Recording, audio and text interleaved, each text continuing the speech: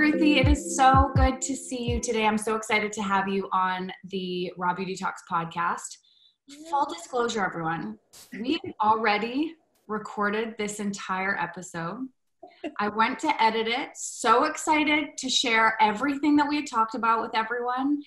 And this is the sound I was getting on Ruthie's microphone. I was like, oh my God. No worries. I'm so excited to get to visit with you again. What a great excuse. It's honestly like this sinking feeling in your stomach when you have a guest like you and you know that you're on tour, you're doing stuff. I mean, you're on tour in a different kind of way right now because out your living room. Yeah, exactly. On tour from home. But you never want to, take up more of your time, and you shared your story, but hey, everything happens for a reason. Yes, no worries at all. I'm so happy to be with you again today. This is so for those of you who do not know Ruthie already, you have to head over to follow her on Instagram. She is a speaker, a writer, a podcast host, a stylist. I just recently discovered on your site as I was peeking around in there doing, these beautiful styling of homes and of decor. Yeah, that's life. I did do that. Now I don't really do it anymore. I do it for myself and for friends, but I don't do it like as work anymore. But it was kind of an entry point after my marriage ended. It was kind of what I first started doing. Yeah. After being in my bed for 7 years and not working at all. It was kind of my toe back into the world. So I'm really grateful for that outlet. Like, so grateful. You're just a very gifted woman all around. And I think so many of your gifts come from your story, which I'm so excited to have the opportunity to share a piece of your story and some of the lessons that you learned along the way. Ruthie is the author of a book that was released recently and has been, everybody is talking about this book. It is so beautiful, so raw, and there are just so many gems throughout the whole thing. So her book, There I Am, is available. We'll obviously link to that in the show notes. But Ruthie, can you just start us off by telling us, I've obviously just shared all these titles that you have as a woman, but can you share a little bit about the journey as you gathered these titles and the journey that led to you writing this stunning book? Oh, first off, thank you so much. That is so generous and so kind of you. I'm really appreciative. And yeah, so I just released my first book, and it's a memoir, and it's called There I Am, The Journey from Hopelessness to Healing. And it's basically my story of, I grew up South Louisiana on a farm, and 2 older brothers that I knew of. At the end of the book. I had a pretty simple life. We had hard stuff just like everyone else, but I felt very loved and cared for. I had a lot of friends, and it wasn't until my senior year, you just heard my little dog run by. Sorry about that. Okay, this is raw. He's the best. And my senior year of high school, I had gathered a bunch of friends together to go to Baton Rouge and to go to this place called Celebration Station. That's the 3rd time in my whole life that I've heard her bark. Literally, she doesn't bark. What was that, Sissy? No, ma'am. I just found this dog 3 weeks ago in the woods, and she's the best thing ever. It's what? Yeah. I was camping, and she was like 15 pounds underweight, covered in ticks and fleas. It was so sad. And she's the sweetest. You just can't even believe the kind of dog that ever existed. Cameo. Bring her up on. Oh yeah, she will for sure. What a dream. Her name's Sissy Spacek. And so basically, as you do,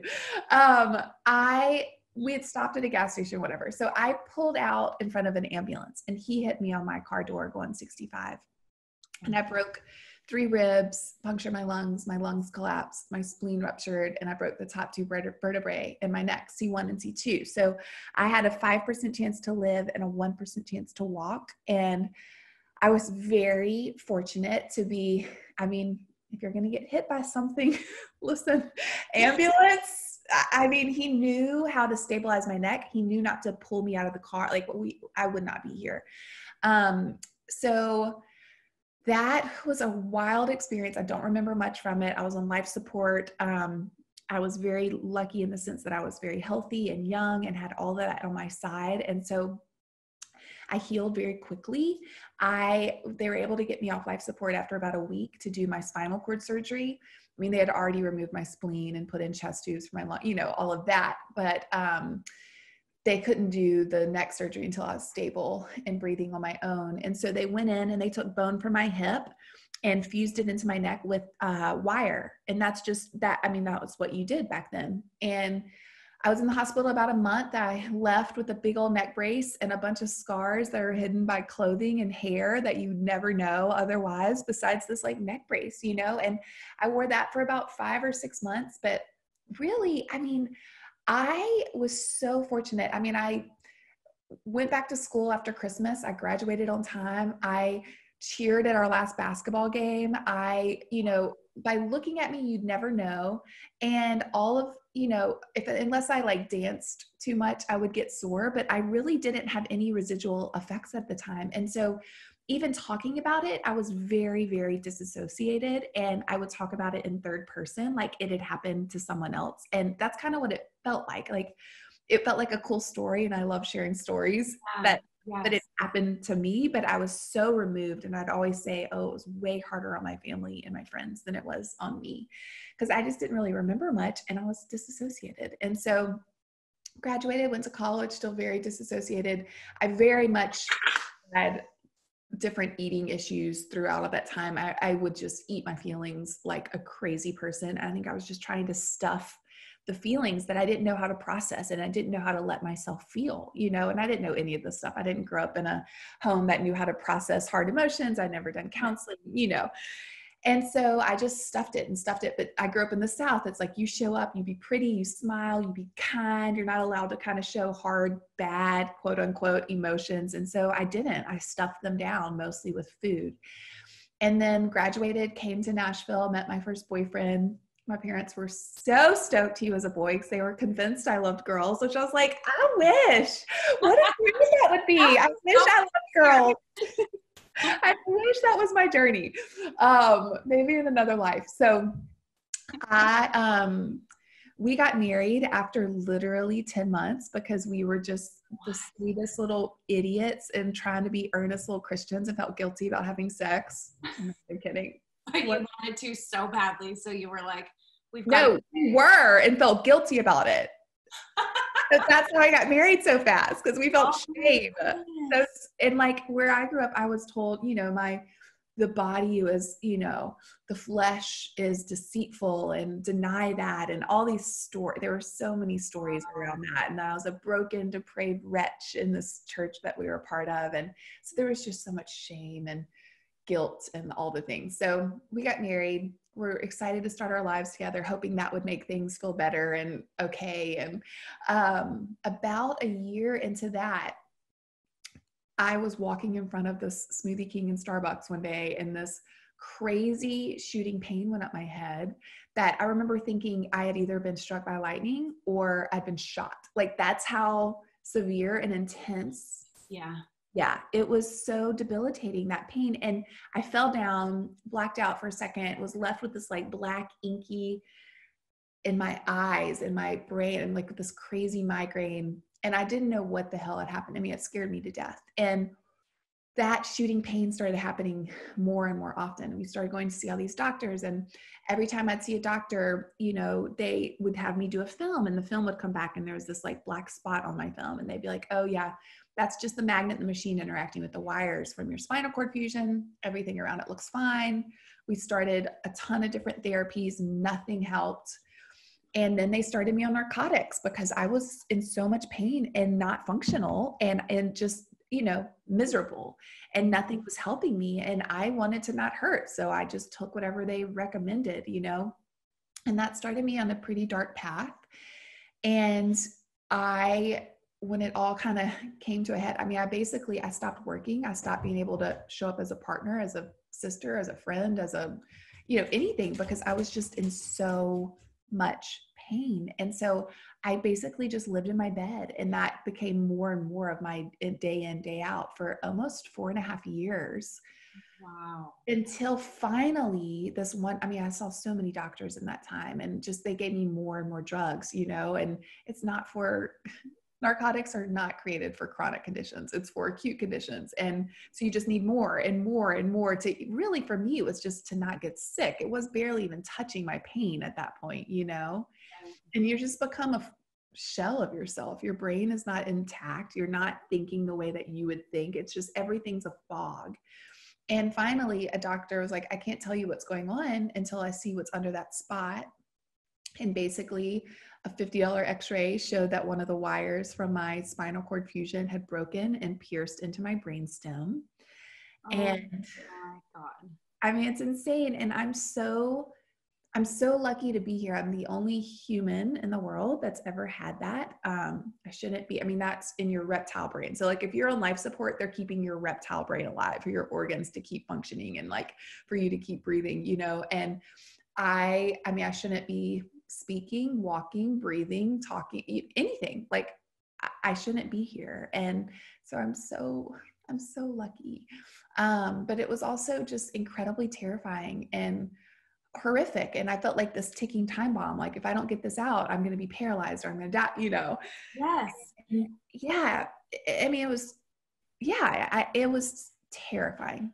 I was frozen. Like, my fight, flight, freeze, I just froze. I just read Harry Potter and was like, I can't deal, shut down, you know, check out. Which makes so much sense. I feel like they talk about how sometimes people will be experiencing pain or they have a lump and they don't know what it is yet. Yeah. And as soon as they're diagnosed with the cancer or the wire poking into their brain, it becomes a whole nother level, because now psychologically you understand what's happening in your body, and we attach that to all these different types of things. So the stress that then puts on you, although of course you want to know, can be really challenging on its own. Totally. Yeah, it was horrible. And I, you know, it was one of those things where insurance wasn't going to cover it because it was a pre-existing condition. And so my dad, who we called Papa, was going to come see me, had planned to come see me and visit and tell me that he'd sell our farm so I could have the surgery because insurance wasn't going to pay for it. And I know, he's just the most precious thing in the whole wide world. And this was a few weeks after we had found out about the wire. And he was halfway to me. It's like a 9-hour drive, and stopped to visit our Amish friends. My dad like plowed our garden with a mule. I mean, he did everything the way the Amish did it and did everything old school. He's just the most unique. I don't even know how to describe this man. He's just this larger than life, most magnetic, like his eyes just glowed. Like you wanted to be in his presence because it felt so good. And I just wanted my dad, you know? And he had told my mom and my godfather that he was going to tell me that he would sell this farm for me so I could have this surgery, because it was like, I had to have it, right? And we get a phone call that he ended up falling down a flight of stairs while he was there and ended up passing of brain damage. Oh, and I have full body goosebumps right now. Yeah. How much can one person take? Like, it sounds like it's like a horror movie. That's, at the time, that is what it felt like. I would pinch myself because I would literally make myself bleed, because I would think, I'm in a nightmare. Wake up. This cannot be your life. And, you know, now, of course, I can look at that. And when you say this can't be my life, there's so much privilege in that. You're like, because it could be someone else's, but this can't be mine, not me, you know? And I felt very, I felt abandoned. I felt left. I felt like God must hate me. I mean, I had a lot of stories, a lot of limiting stories that I held real strongly onto, that it just, you know, I was miserable and felt very hopeless and very terrified. And it was just a massive loss, not only just for me and my family, but our whole community. Like, he was just the most loved. Like, every time he'd leave us when we were children, he'd say, I love you so much. Remember your manners and always look out for the little guy. And that was his whole thing. Like, he wanted us to look out for the person that everyone else misses and enter in with them and love them. And that's how he lived his life. And, you know, after he died, my godfather ended up setting up this medical fund in my daddy's honor. And it was so crazy because literally people started coming out of the woodworks and would send money in and say, your dad bought my prom dress. Your dad pays my rent. Your dad sent me on my senior trip. Your dad fixed my roof. Your dad sent me to my freshman year of school. Like on and on. And the full amount of money was raised for me to have this crazy spinal cord surgery, this life or death surgery, because he had loved people so well. So he did take care of me, you know, and it was like, it just felt like such an honor to be Lloyd Lindsey's daughter, you know, like this man who has shown up in this world and loved people so well. Because of that love, like I have another chance at life, you know, and so I ended up being pursued by doctors because they like get off on being the first one to do anything. They love that shit. So I ended up choosing Mayo Clinic, and this top neurologist and top orthopedic surgeon did it together. And they're like, we hope this will help with your pain, but this is like, we want to keep you walking, living, breathing, speaking, you know? And it was so scary. And I just wanted my dad. And the surgery was super traumatic. I talk about it in the book. You know, I had been on so many narcotics so I was on the highest level of fentanyl patch, which they give dying cancer patients, and hydrocodone and all these drugs, that it was so hard for them to get my pain under control because, you know, my tolerance to this high level. Yes. I mean, like they would have had to sedate a freaking elephant to like make me not feel the level of pain that I was in. And it was traumatizing, truly. And but in the same vein, I left there walking with another neck brace with my head half shaved again and with the wire in my hand. I walked out of there like 7 days later with the wire in my hand. So they ended up taking bone from my hip, removing the wire that was just in my spinal cord, not all of it, because a lot had grown into my brainstem, into my spinal cord. And then they refused it with titanium screws. So, you know, it was actually interesting. Like the shooting pain did stop, but I ended up getting massive neurological pain and damage. And so my whole entire right side of my body just feels like it's on fire all the time. And like I was in just as much pain, but just a different type. And so I actually walked straight back to my bed.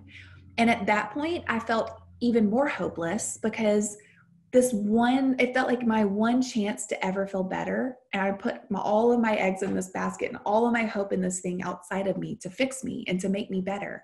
And I was so grateful to be walking and alive, but I was still in just as much debilitating pain. And so I felt way more hopeless after that surgery because I was like, this is the rest of my life. And I'm going to live in between these four walls in this bed forever. And I was 30 years old. And I just was like, and I was on even more drugs at that point. And it just felt so hopeless and dark. And there was no out for me. Like, and could you imagine how painful and miserable that would be for a partner? Like, so I was just going to say, I mean, first of all, I had tears rolling down my face listening to you talk about this story, and especially the part about your dad, because I get, like, being somebody who's so close to my dad, I can't even imagine. And then this piece about, you know, him always saying, look out for the little guy. And now when I look at you and hear your story and have read your book, you're living through your dad and that message that he gave you. And that message also saved your life. So it's just such a beautiful, you know, circle of life that we see, and such a beautiful way of showing how these little acts of kindness are really what change the world. It really is all that matters. And sometimes I think we get lost in feeling like we have to do the big things all the time and we have to show up in the big ways. And I think your dad was just such an amazing testament to the fact that it's the little things. It's that one person in your community. It's the teeny tiny things that add up to create the big change. And now here you are with a book that is selling around the world and sharing such a beautiful message. I know the story is not even done yet, but I'm like, we could lock it up right now and everyone would have a million lessons to take from this episode. So yeah, thank you for sharing everything so openly. Okay, and then my next question was, where's your husband this whole time? So like how old was he? This must be hard for him to navigate too. Oh my God, can you comprehend? I mean, I have so much, that precious man, like how painful and hard. We were babies, you know, he was 21 when we got together, and this started right after a year within our marriage. And who knows how to handle pain and trauma? Like, we didn't know how, and we were just doing the best we could. And he stood by me and supported me the best he knew how. And I will forever be so grateful for him. And, you know, so I went back to my bed, and it was super hard. And about 2 years later, you know, a lot of things happened, but I ended up catching this bacterial infection called C. diff. My husband was on tour. He couldn't deal with it at that point, which I also totally understood. Like, it was just too much. And I could tell our marriage was coming to an end. And, you know, up to that point too, there had just not been room for him to not be okay. My pain was always bigger and the number one thing, and it took up all the room. So like, there wasn't space for him to struggle and not be okay. And that would just be so hard, like so incredibly painful and hard. And it broke, like, and it makes a lot of sense to me why it broke. And so he was gone, and I literally, I mean, I had a full on mental breakdown. I stopped sleeping. I was so sick. I kept ending up in the emergency room with the C. diff, which is such a nightmare. And it took me over the edge. It was my breaking point. And I never had felt shame like that before. Like, I was not functional. I went 20 something days without sleeping, which you go insane. You literally go mad. And I couldn't think straight. I would have panic attacks all night long. I wanted to die. I thought I was a complete burden, that everyone's lives would be better without me there. I would think about my dad, and I had all these false limiting stories, thinking how ashamed he would be of me. And I had a dear friend who I dedicated my book to my dad, and my girlfriend Laura, who was killed by a drunk driver when we were in college. And on paper, my injuries were way, way more severe than hers. And she died. And she was just the brightest light you could ever imagine. And I would think Laura should be here and not me. Like, Laura would be out changing the world, and I am just taking. That's all I'm doing, is taking, and like being a burden on all of these people. And I wanted to not be there. I would like pray, like, let me fall asleep and not wake up, you know? And it got so bad. I mean, I had to move home. I had to move back in with my brother and his family because I was not functional, and it was so dark. And they wanted to send me away to get help because obviously I was not okay. And that, because I cared so much about what everyone else thought about me, I was like, no, ma'am, no, sir, this is not my journey. That I literally, because of my own pride and fear and all the whatever else, I started weaning myself off the drugs the next day just so they wouldn't send me away. It's almost like I wanted to prove to them that that's not the problem, which it's insane, but whatever it took, that was the best decision I ever made, was to get off of these freaking drugs. And it was really difficult. It took me about 4 months. And, you know, I had been trying to numb all of my pain and not feel it because I thought it would kill me.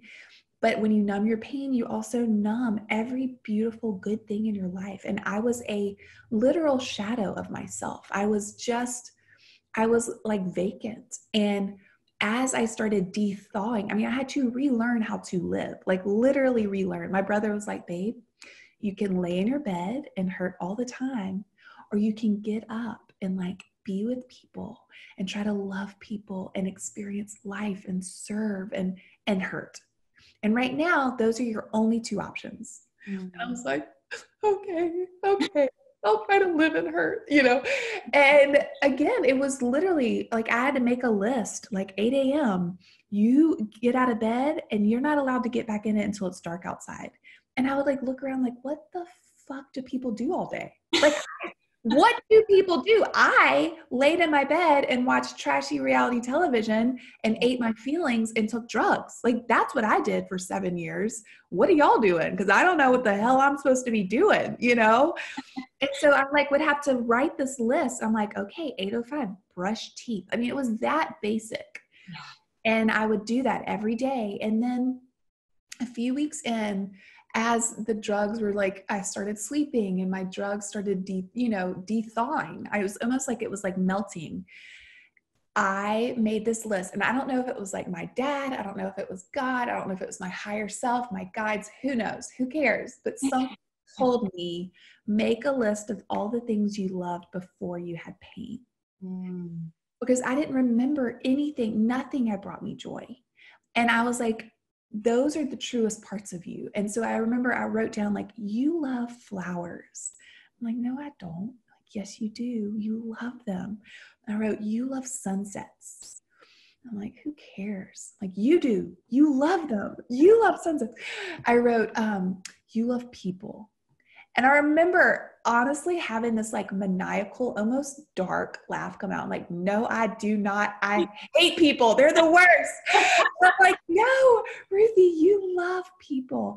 And so from there, every day I would make myself do one of the things on that list. Like I had friends that, I had a friend in high school whose husband was dying of colon cancer, and I'd go sit with her in the hospital, or I would go pick flowers and bring them to someone, or I'd go sit outside and just watch the sunset. And again, because I had been numbing all the pain, I numbed all the beautiful things, and it took time. Like at first I felt numb and dead inside, and I felt nothing, but something in me was like, it's a practice.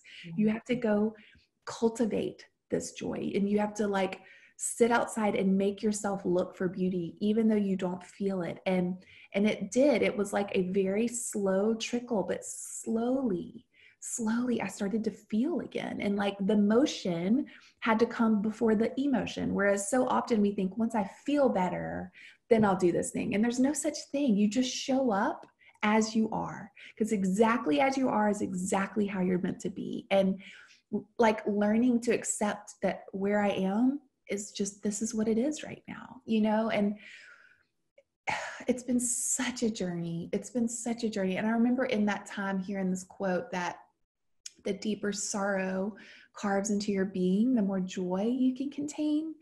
It's from the prophet. It's a Khalil Gibran quote. And I remember literally claiming that and like bawling my eyes out. I was like reading a blog at like 2 a.m. when I couldn't sleep, and being like, that is going to be my story because of the level of this loss, but you have to let yourself feel it. I am going to experience joy and beauty on such a deep soul level. And that became kind of my mission. And it was beautiful, and it was so hard, but I felt all of it. I mean, I remember looking at my nieces and nephews, which most of them had been born during that time where I was numbing out and living in my bed. And so I hadn't seen them. And all of a sudden, it's like, it gave me eyes when I allowed myself to feel this pain. I'm like looking at these children that are like the most miraculous, beautiful, these kids, I'm so in love with them. And I had not seen them. I had totally missed these kids. I had not experienced them at all, because all I had thought about was my pain. And because, I think we teach people how to see us. And all I thought I was my pain. That's all I thought my identity was. And so because we teach people how to see us, that's all anyone thought about me too. So anytime I'd see anyone, they'd be like, how are you?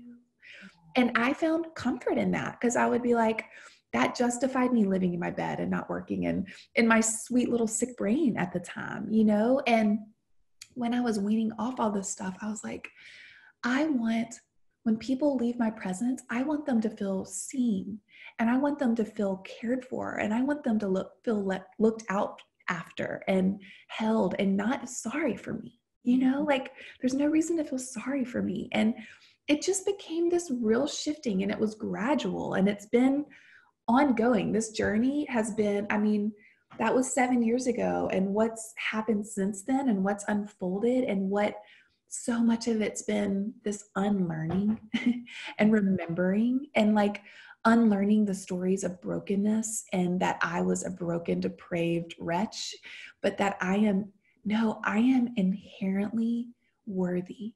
I am so good and so deserving, and I am not broken. Broken, fucked up things happened. We're walking around traumatized, we're not broken.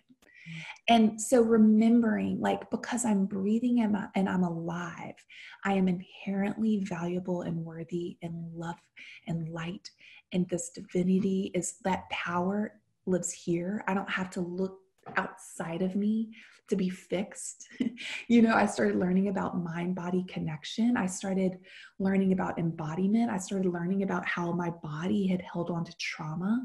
And as I go in and do this trauma work, I can release pain, which, like, I didn't believe that was even a possibility. I'm the only human in the world. I was so parked on that lane of, like, my pain had been worse every year for so long that I didn't think I could ever be better. And I thought if I went into my pain, it'll kill me. It was so great, but that's the only way to heal. Like, it's the only way to heal. So it's just been, oh my gosh, such a crazy, traumatic, beautiful, incredible journey. And I look at all of those milestones of those really painful moments where I felt so alone and I felt so left behind and I felt so abandoned and I felt so hopeless.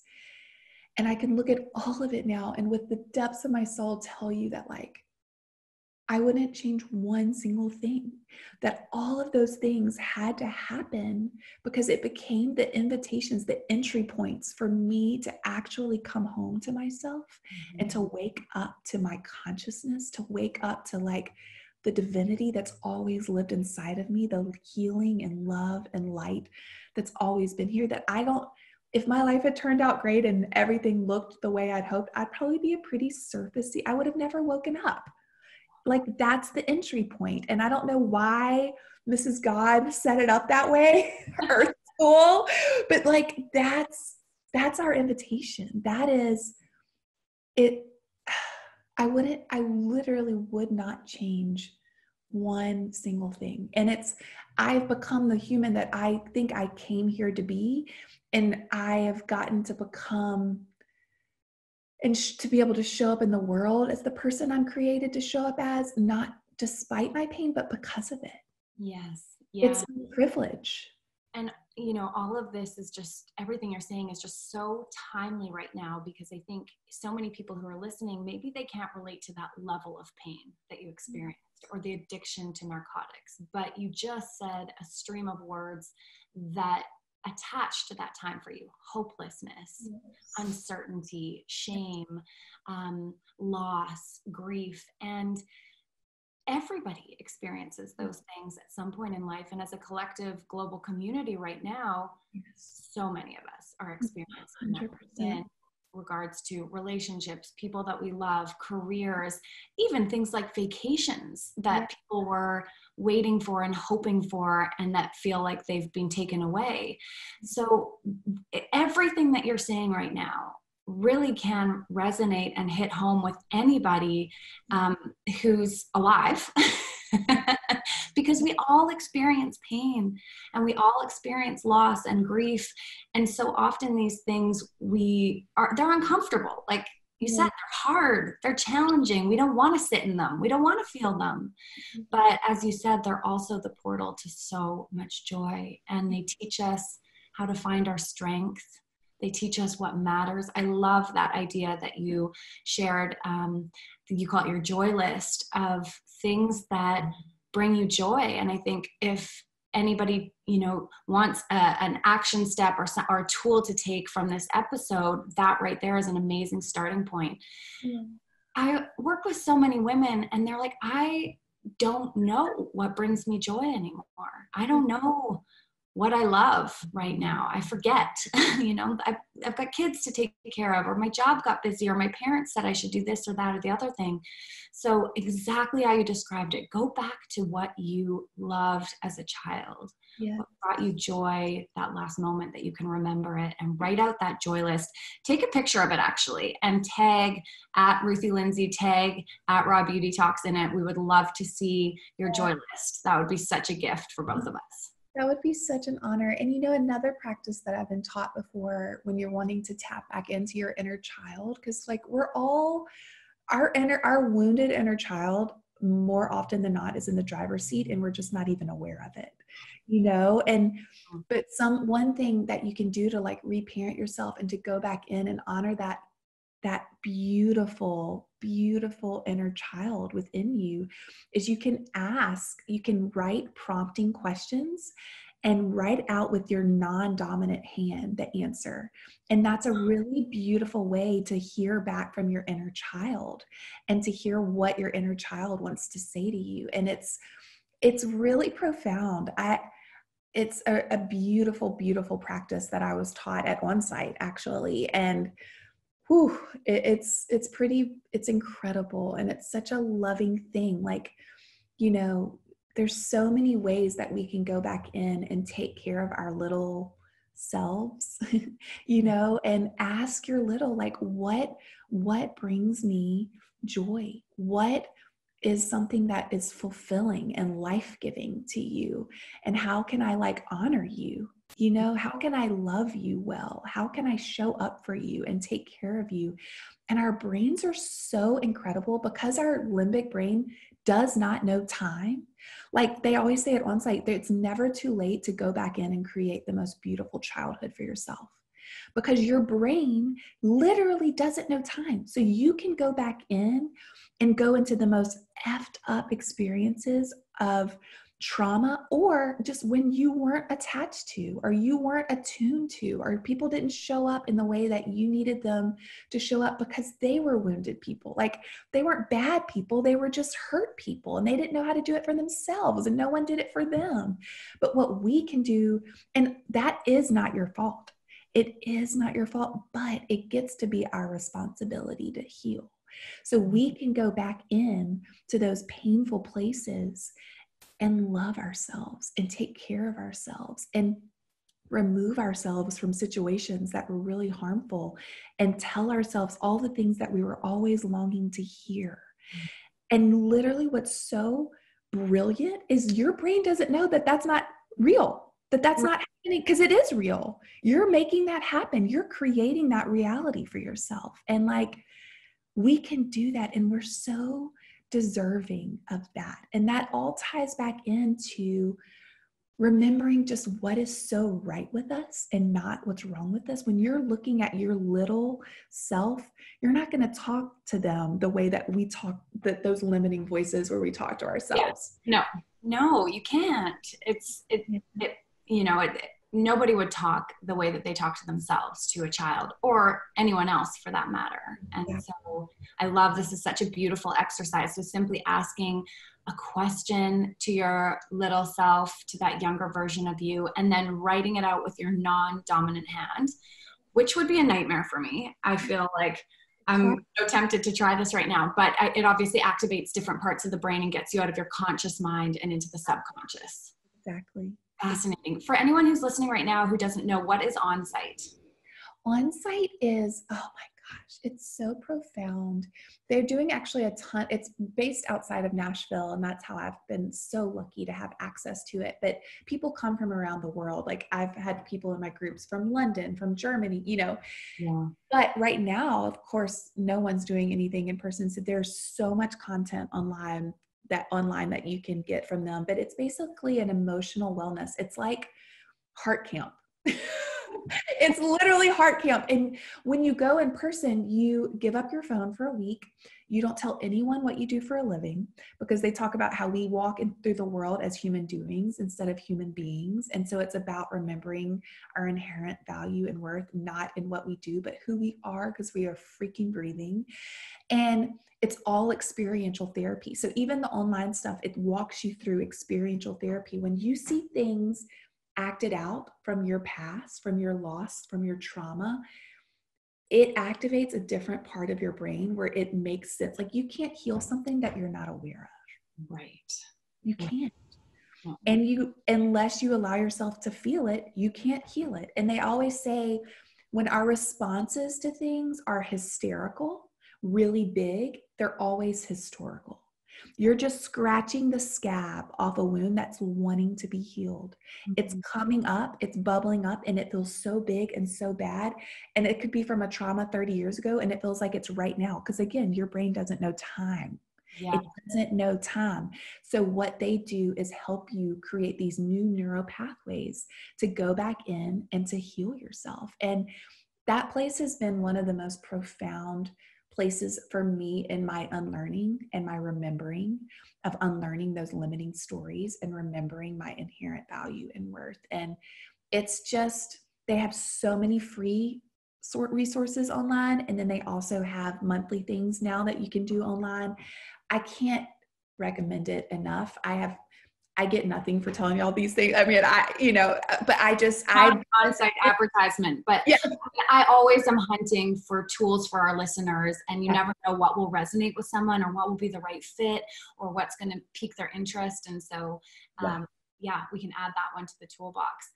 I'm dying to know, are you still in pain today? Is that neurological pain still there? I am, but it's nothing like what it was. And I will continue to heal, because the more I learned about the mind-body connection, and I started learning, like, listen, my neck looks more like a freaking toaster oven than it does a spinal cord. And if I can heal, we can all heal. We were created, our bodies, our hearts, our spirits are longing. We're created to heal. And my pain is so much better than it used to be. I mean, the things that I'm able to do now, it blows my mind. It can make me cry right now even thinking about it. And I really believe that I'm going to continue to heal my body more and more. The more I still struggle with disassociation from some of its early childhood trauma, stuff that I am working through. And the more I do this work, the book, The Body Keeps the Score, was the first one that opened me up to realizing that my body was holding on to trauma that I didn't even remember consciously. But there's so many practices and things that you can do to go in and to heal. And I learned from this one woman named Nicole Sachs, Sachs, and she has a ton of resources online for free. And it's a program called Journal Speak. And it's just literally, it's journaling, but it sounds way too simple to be something that can actually bring pain relief. Google it, check it out. It has been a massive form of relief for me, of getting out, like, especially growing up in the South. Like I said earlier, I wasn't allowed to feel dark, heavy, quote unquote, bad emotions, right? And so you swallow those and they hold onto your body. And then an injury happens and it all comes up because, again, it wants to be healed. And so, and your brain's kind of like, what hurts or what hurts worse? Like, I think the body hurts really bad. That other stuff would feel way worse. So we're not going to go there. So I'm just going to manifest as like only neck pain. It has nothing to do with emotions. That's what you think. Yes. And until you start going in, I mean, there are wounds that can happen in the womb. Like Peter Levine, I learned so much about pre-verbal trauma now that your body holds on to, your body remembers, that you aren't even aware of, but you can go in and heal it. And so it's so much better because of this healing journey. I'm just taking so much hope from your story. Obviously, a lot of your journey is a combination of emotional, but presenting as physical pain. And I think if you can heal physical pain at the extent upon which you felt it, that it gives everyone hope that they can heal their emotional pain, the mental pain that they've been through, the trauma that they've experienced in their life. And I just want to say, I will be praying for you. I'll be rooting for you every single day, and that you are helping so many people as you heal to heal themselves. So thank you for the work that you're doing. Everybody listening right now, go grab Ruthie's book. It is absolutely stunning story of resilience and hope, family and love. Ruthie, thank you for joining me again for this episode. Such a pleasure to talk to you. Great. And if anyone's also, if you go to my website, you can download the first chapter for free if you want to see if that's something that you're interested in. And there's like book club material. There's all kinds of resources on there, a lot of free stuff. But yeah, this has been such a treat, and I'm so appreciative of you and allowing me to like share my story with your audience and everyone listening. You know, I could be so bold to say this at the end, but I say this in my book too, you know, wherever you are and whatever place in your journey you're in, I hope by hearing my story that like this is just a flashlight into all of the love, all of the hope, all of the healing, all of the light. All of this is already within you. This divinity is yours. This healing is yours. You don't actually need us. This is all for you. And I'm sending you so much hope and love, and I'm so honored to get to share my message with y'all today. Thank you. That was beautiful. Thank you so much. I appreciate you. Thank you, Ruthie. Honestly, your story is so profound and so beautiful. And I'm amazed that you can, this is all off the record, you can still share it and every time evoke emotion again, right? Like it can become very easy. I imagine you've shared this story 500 million times at this point to gloss over, but it's still so raw and real. And I think that's just a testament to how deeply you felt every part of it and how willing and open you are to sharing yourself with others so that they can you know, take something from your story. So thank you again. Thank you so much. I really appreciate it.